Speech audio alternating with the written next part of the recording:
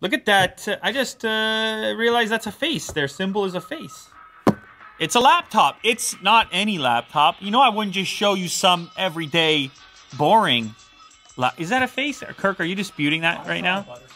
It's a gaming laptop. It's very powerful.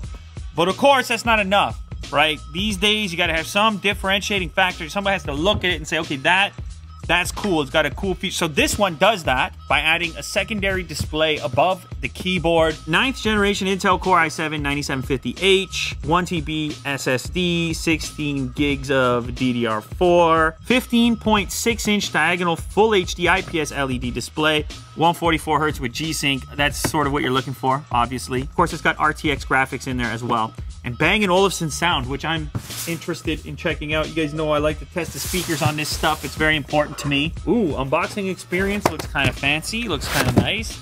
Let's go ahead and yank that out of there. All right, cool. Omen by HP. This, of course, the gaming brand for HP. And here's that prominent logo one more time. Omen X. And maybe you can't look at that.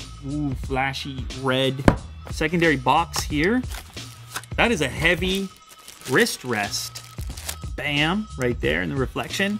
Make typing a little comfier, possibly gaming. Unboxing experience.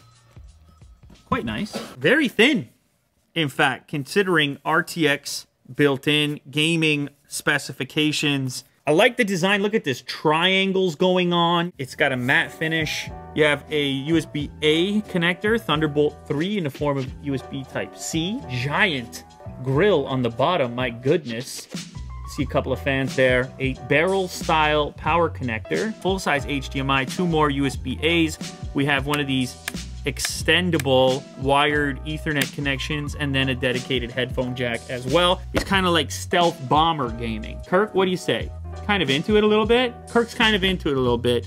He plays Overwatch. SR, what's your SR, bro? Kirk would rather not say his SR. What's the starting price on this, Will? Starts at $1,850. A tremendous power brick, of course.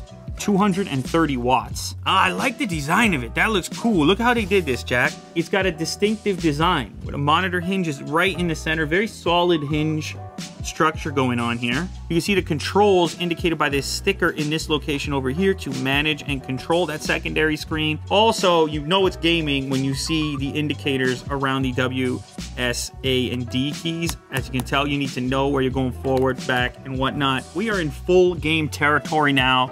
I just realized they sent the mouse over as well. Look at this thing. It has Qi wireless charging. So it's just charging on the mat. That's pretty cool. Plus the RGB love.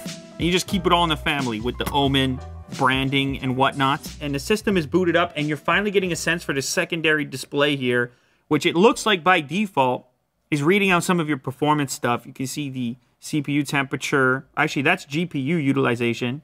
Middle one is CPU utilization and temperature. And then the last one is memory. But it looks like, I'm guessing, yeah, it is touchscreen. So you can also go in here and optimize your settings for comfort, default, or performance. You have your lighting settings available in here. I don't know if you guys noticed, but this is lit up in red now. Real-time screen mirroring. This is, I mean, this is kind of the main functionality, I guess. You can pick any element of your main screen, even in-game stuff, and map it down to this display here. The whole idea of having a secondary display, I think the best way to think about it is, look, it's a secondary display. I'm noticing something kind of weird here, which is like all this extra space over here.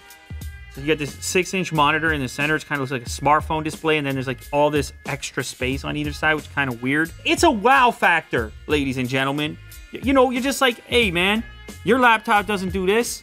You got your pals over and you're like, yeah, I just watch stuff passively. I just put the podcast down there. I just have the chat down there. Speaking on speakers, let's give them a quick test. We'll load up some YouTube. Not a ton of travel on the keys, but satisfying nonetheless. That Apple was sitting on all this money. A lot of it. Yeah, honestly, for a laptop this big, but maybe I just say this with all gaming laptops. I'm like, where's the speakers? But like, why even write Bang & Olufsen on the box? It's such a lie. I can't imagine Bang & Olufsen is happy with or different places, that. Ireland. Do you think that's what Bang & Olufsen prides themselves on, Jack? Not wanting to bring the cash back to the U.S. I get it. It's a gaming laptop. Put your headset on. Get on with your life. But like for me, I'm thinking you got the real estate. I use the speakers on my laptops.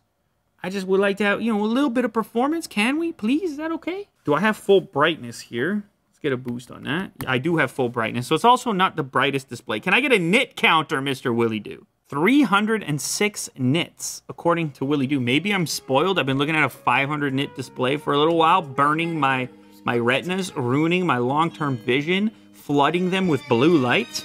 Do we have some games? You want me to play it on Ultra?